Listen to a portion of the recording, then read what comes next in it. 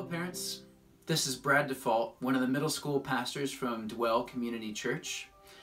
We really want to help you, and we want to be a resource to you and to your kids, so if there's anything we can do, please reach out. My email's in the description below.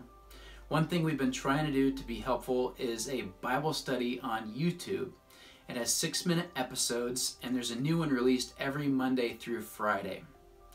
We were thinking that this is a time for students or for adults who don't mind humor aimed at 13 and 14-year-olds to get some Bible content at a time when anxiety is at an all-time high and structure is at an all-time low.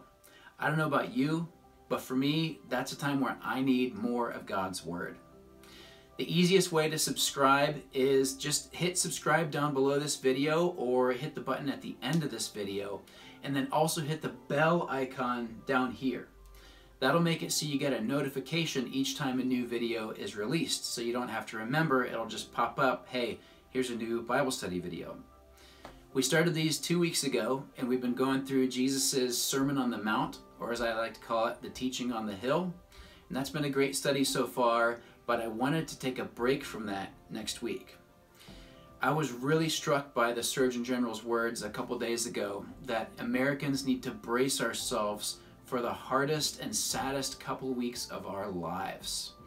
And that's as the death toll from COVID-19 reaches heights that will shock us. Because of that, I wanted to do this series called God and COVID-19, What Does the Bible Say? And we'll look at what the Bible has to say about why things like this happen in a world created by a good God. We'll actually spend 2 teachings on that.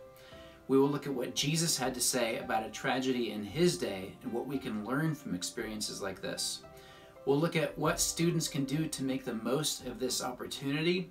And last, we'll look at finding hope in God's final victory.